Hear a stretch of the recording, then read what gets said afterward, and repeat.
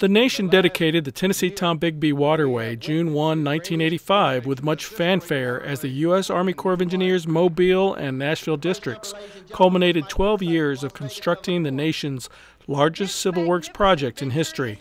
Fast forward nearly 30 years to February 6, 2015, officials held another ribbon cutting to open a museum that provides education outreach and features the value of transportation within the historical inland passageway. With what you have accomplished here today and with the museum and using that as a mechanism and a model in order to communicate the value of the waterway and alternative modes of transportation, it means that our students who live along the waterway, each and every one of them, are going to have a great sense of pride and dignity, much more so in their community, knowing the asset that they live with. This here shows you where your boat is on the waterway. The doors to the museum opened to the public following the ceremony, and the people in attendance got their first look at the interactive exhibits and informational displays. We've got a little segment in there where you ride down a barge and see what's going on the river in a barge, which is really unique too.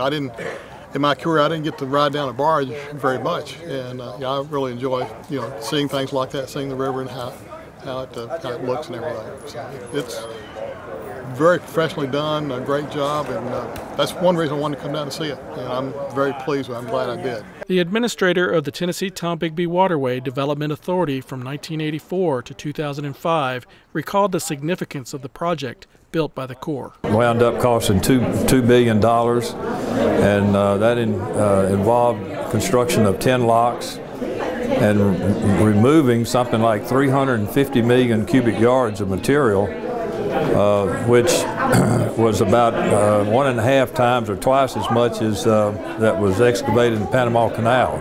So it's by far the largest earth-moving project in the history of the country, I guess, maybe the world.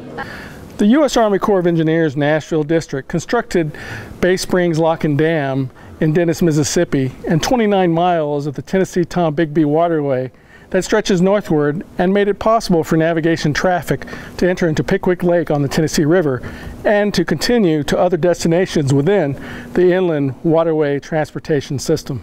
A young design engineer in the Nashville district worked on plans and specifications of the divide cut and recalls the difficulties involved with excavating the northern 29 miles of the waterway, which was 280 feet wide and 12 feet deep, and required the removal of 150 million cubic yards of earth.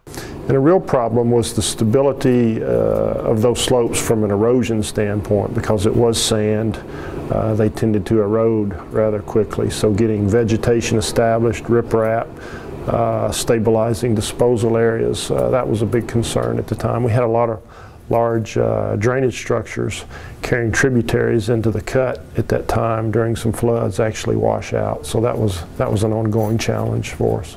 In the end, 2 districts, 125 prime contractors, and 1,200 subcontractors worked on the Tenn-Tom. Today, the public can learn all about the history and value of the waterway simply by visiting and touring the museum. This is Lee Roberts reporting for the Nashville District from the Tennessee Tombigbee Waterway Transportation Museum in Columbus, Mississippi.